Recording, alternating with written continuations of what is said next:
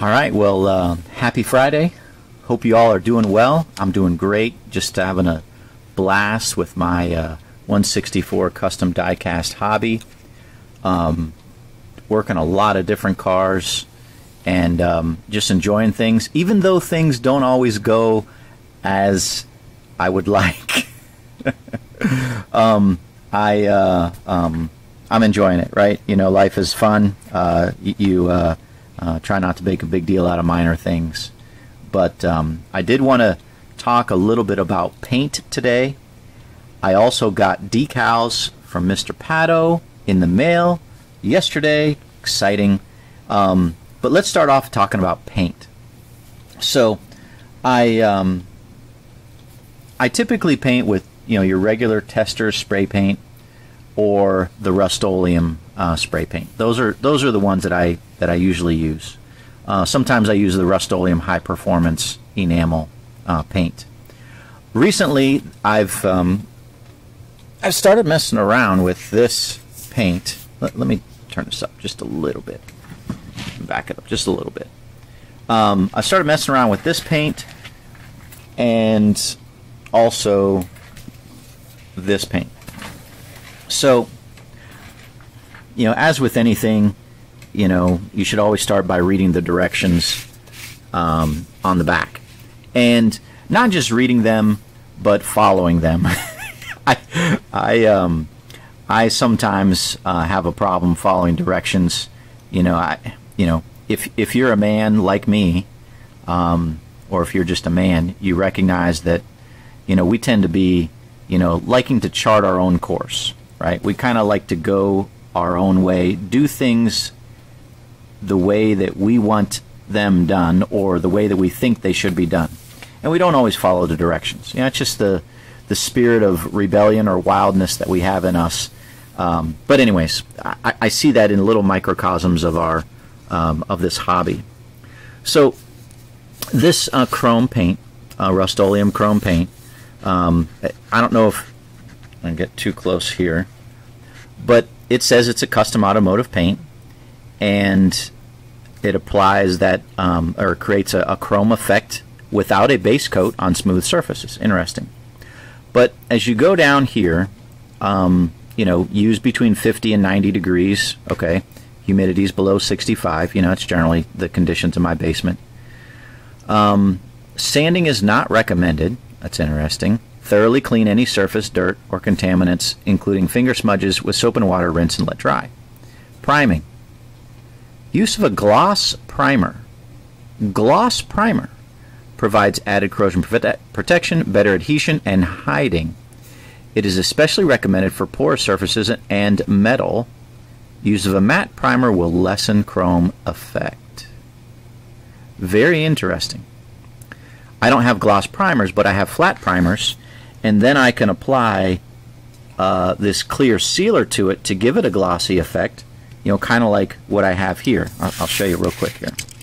So this is the matte primer, actually 2 coats of it, and then this is the matte primer as well, but I put a coat of the clear sealer on it, and you can see how, you know, it's a glossy finish compared to this, right? And I only have 1 coat of clear sealer on this.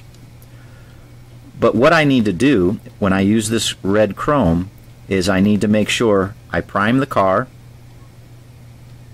white with my flat white primer. I could buy some gloss, but the flat white's fine. And then I just put a coat of this clear sealer on it, and it gives it a glossy effect. I'm not sure how well that's coming up in on the video, if you can really see the difference between these two.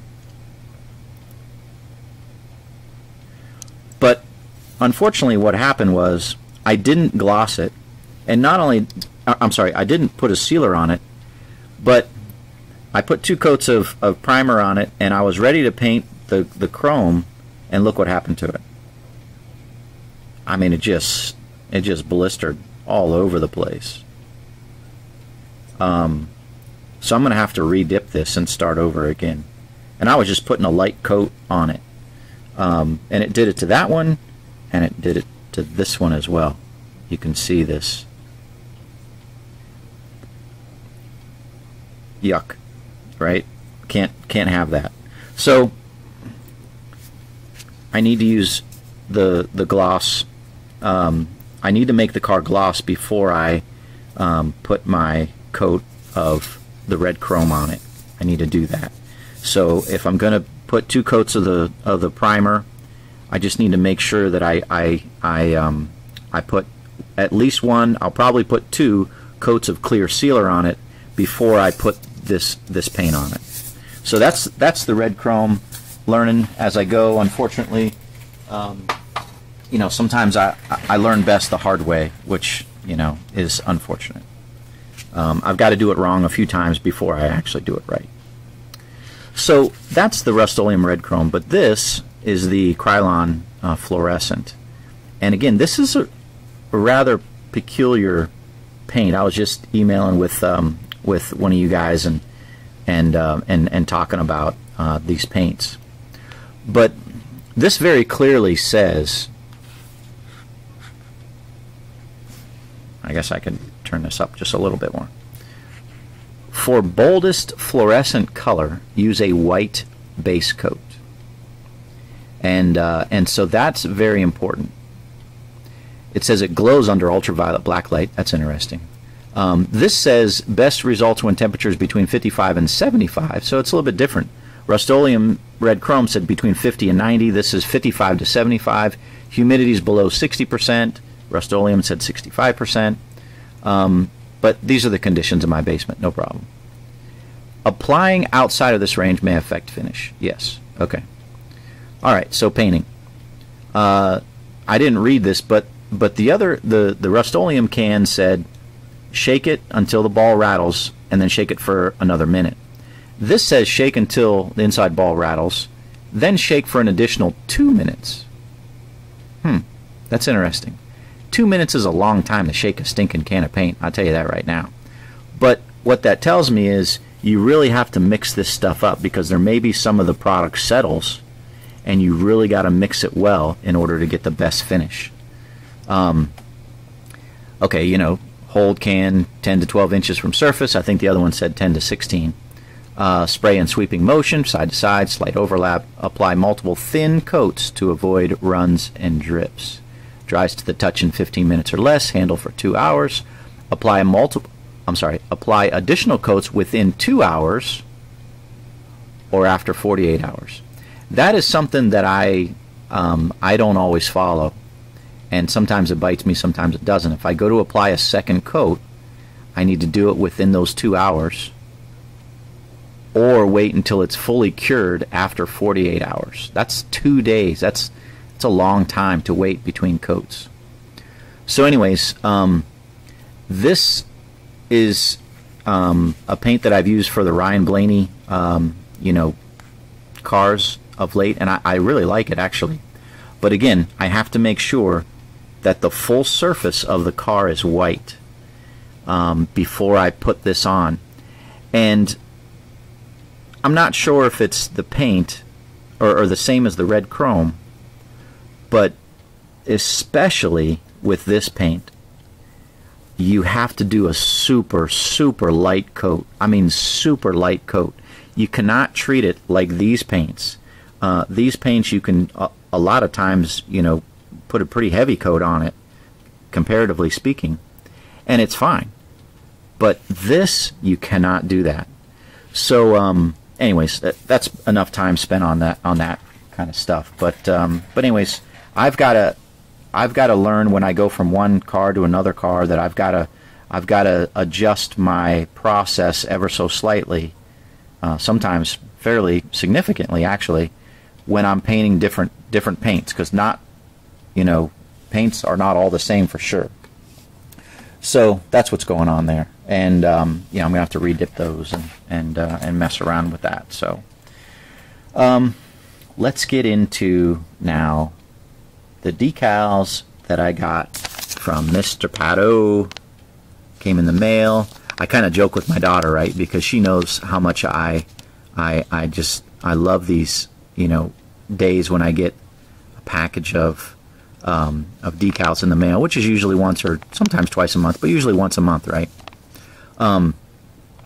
And she's the one, when she gets home from school, she's the one who's responsible. One of her chores, you know, little chore for her to go out and get the mail and bring it in. Make sure she doesn't drop anything, all that kind of stuff. So she kind of likes doing that.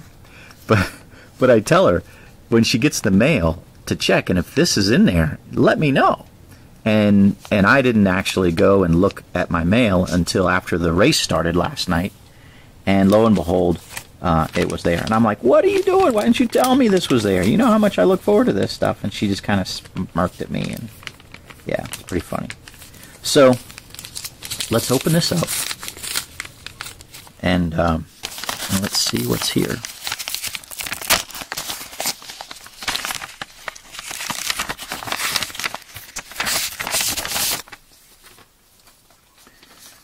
Always exciting time when you get decals in the mail from Mr. Patto. All right. First things first. Very carefully, you know, open these things up. So I got the Budweiser. I'm going to pull this down now a little bit.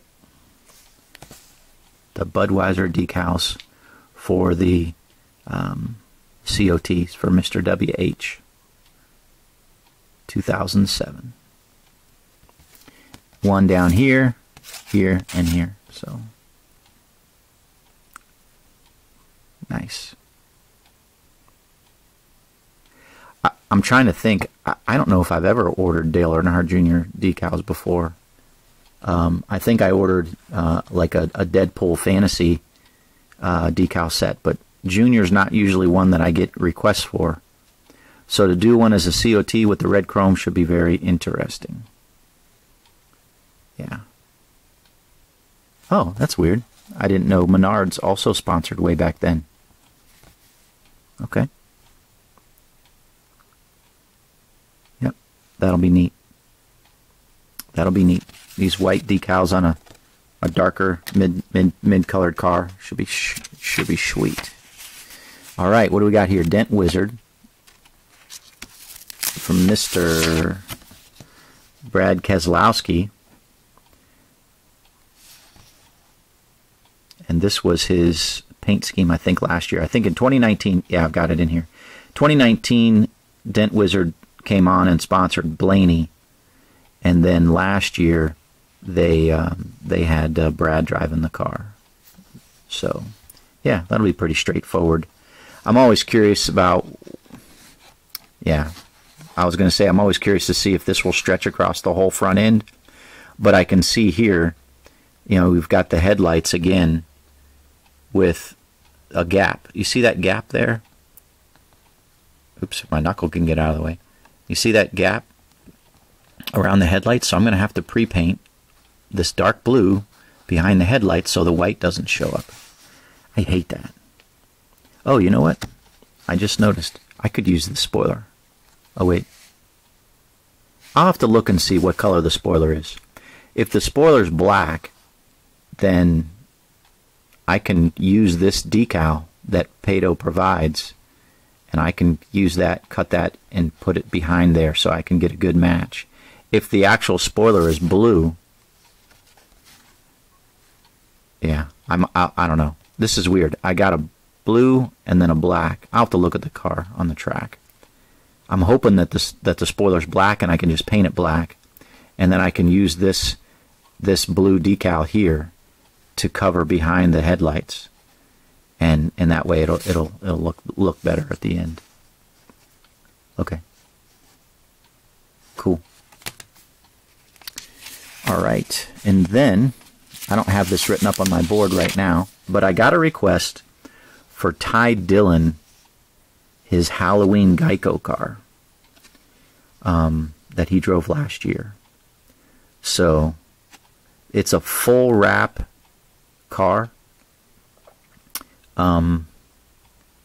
Normally I would I'm just kind of walking through what I'm thinking to do, right?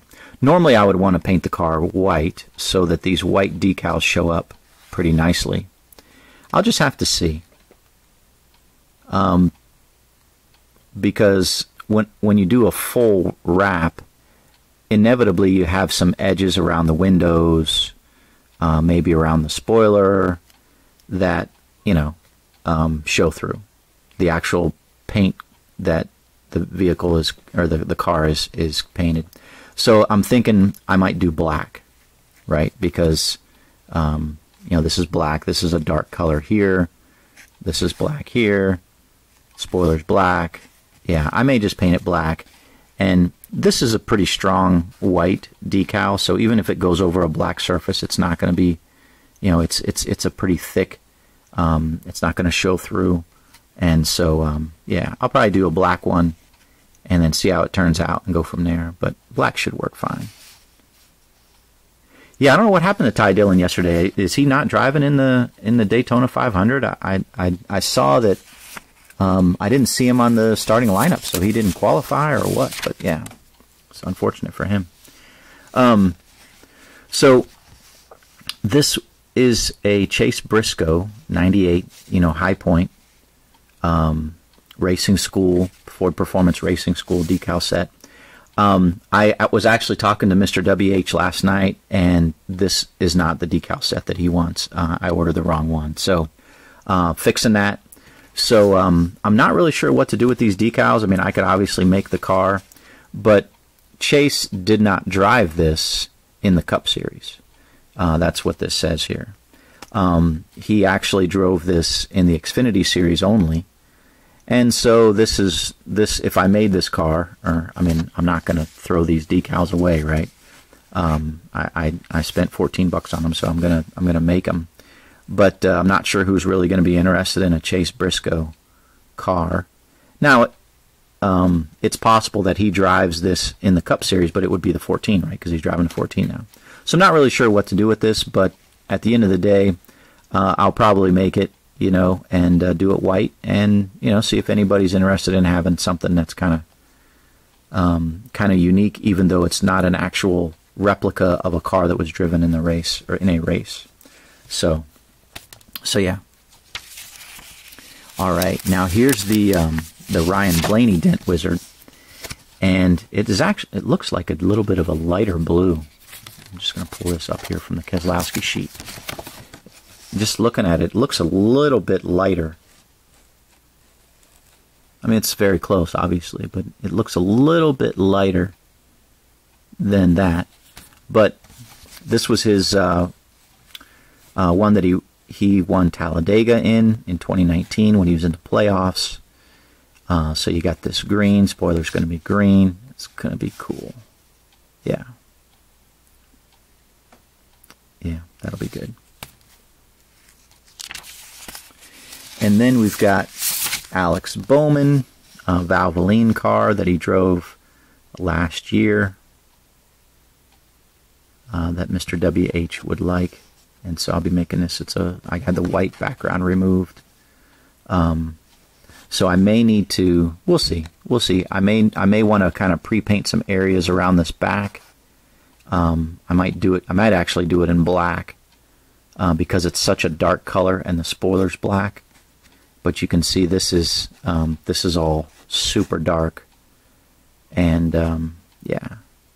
In general, I do not use these decals. I mean, I did on that Trump truck that I did because it's a special spoiler color with the stars on the blue background, so I had to use it there. But generally, I would say 99.9% of the time, I do not use the decals for the spoiler. I paint it because it just doesn't look right.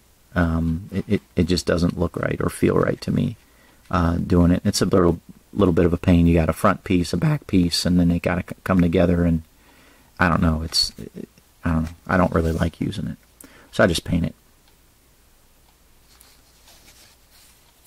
Alrighty, and you probably saw what's coming next.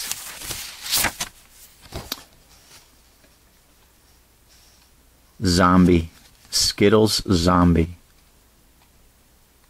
Wow. That's going to be so cool. That's going to be cool. So I had the gray background removed.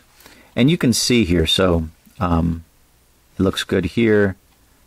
Let me just get a pointer here. I'll use this. I see a little bit of gray that didn't get removed right there. Not a big deal. Not a big deal. But you can see a little bit of gray around here, and the reason is because he uses his Paint Shop Pro whatever tool, and he clicks and he removes the gray. But some of this is not fully gray, right? So it's got some speckles in there around some of these little areas, so you can see a little bit of gray that's come up here, around here, and here, of course. So you got these little tombstones here, and then you got the gray. Now, I'm doing a silver one. I don't think it's going to be a big deal. I mean, ideally, I would like all the gray removed, even the one that's kind of, here. But on the silver, it's not going to be too big of a deal. You notice I painted the rims silver, so that's kind of cool. Just an idea I had to do that. But yeah, that's cool. That'll be cool. It'll look cool. Now, I was hoping to do like a black one as well, but the black is going to be a little odd because you have this gray around here, and it's not going to, transition very nicely. Also, actually, his signature name would be a little harder to show up in a black car, but I don't know. I'll try it. I'm trying obviously different colors, and yeah, that'll be cool. I'm really looking forward to doing this car. Yeah, that'll be awesome. That'll be awesome. All right, and then the last sheet, Mr. IH. Here's your NOS 2016 car. I didn't remember all this black on here, but yeah, that's cool. I like the little can of NOS on the trunk lid. That's pretty funny. So a lot of orange, a lot of black here. This on these Xfinity cars, this is always a little bit of a pain working this, because if you can see, it's kind of slanted down. So I have to trim this off here, and make sure that this stretches across here nicely. Usually the window, I need to cut it out a little bit further up here and then down. But the nice thing is it's black, so if I have any gaps anywhere, I can always use black paint to kind of touch it up. But that'll be nice. I don't think that's a perfect NOS blue. You can see that there. But this will be a fun car. It's funny that he took the blue out of the Kroger label there. That's kind of funny how that happens when he removes a color. Sometimes it comes out of the other sponsor's color as well. So, but yeah, fun times. Going to be exciting. Very excited to do this. Always a great day to get the decals in the mail. All right. So I've got about 5 minutes of time left. I am just about done with this Trump 2020 gold car.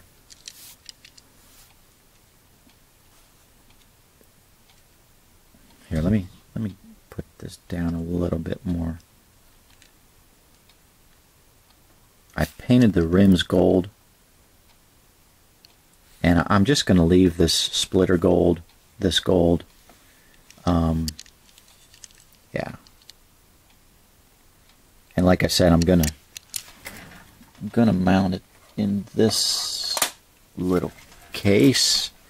I have to work up the label. I've got to do a label for that. Like that. So if I'm able to get the label done today, then I think I've got 3 coats of sealer on this. It's just a matter of getting the label done, and getting this tied to the base, and that should be a nice little package for a Corey LaJoie Trump supporter, or maybe you're a Biden supporter who wants to buy it, right, and take it out back and like burn it, or like, destroy it. I've seen that before. People, like, you know, buy something of the person that they don't like, and then they might take like and you know, do a YouTube video of, you know, destroying it with a sledgehammer or something like that. You know, hey, I you know, obviously, you know, I'm a conservative guy. I work with the Marine Corps. I've said this before. I'm a gun owner. You know, kind of a conservative politically as well, and pro-life kind of guy. You know, and so you know, I'm going to make something like this. But at the end of the day, you know, I'm selling it to anybody. I don't really care your political affiliation. That's, you know, that's up to you. You can do whatever you want with these cars that I buy. But that might be kind of funny if somebody did that. Of course, you know, somebody buys a car for me, it's theirs. You know, obviously I spent a lot of time working it. But yeah, I don't know. I don't know why I just thought of that, but I just did. And let's see, what else do I got? I am ready to decal a few things. This is the sports clip car I'm going to make. This is another Clint Boyer car. I painted it with the high performance black, but it's kind of a matte finish, and so I put a couple coats of clear sealer on it before I put the decals on it, and that way it just turns out a little bit better. And so so that'll be something that I'll be working probably this weekend. Of course, I'll be doing the NOS cars and the Zombie Silver one. Let's see. Lastly, as I get 2 minutes left, I want to use this car. This was one I actually bought at Walmart. Came in a blister pack, and so Mr. WH, this will be your car that I'm going to build. This Sylvania Talladega Win car, and it's already got the white rims, so that's nice, because what I can do is just paint the you know, use my testers and paint the yellow around there, and I'll do that. But I've painted this underneath, and today I'll be drilling it out and dipping it and doing that. So that's for today. I also have a couple cars here that were requested. These are Toyota Camry COTs, and the gentleman just wants them painted and shipped to him. I'm going to put it back together, of course, but I'm going to paint them both red, and I think one has a little bit of yellow design in it, so I'm gonna do that, and so I'm gonna paint those today and get that done. Speaking of painting, my exhaust fan came in the mail, and so I've got that here, and that will be something that I'll be installing. Actually, I may do that this weekend too. But before I install it, I have to run some electrical wires over to that area. So I've got a junction box in my basement, and so I've got to run some wires over here and power it up. So I'll be doing that here. But let me dip these cars back in that I had messed up, and the solution, and we'll start them over again. Hey guys, thanks for watching. Appreciate you. Have a great day. God bless. Talk to you later.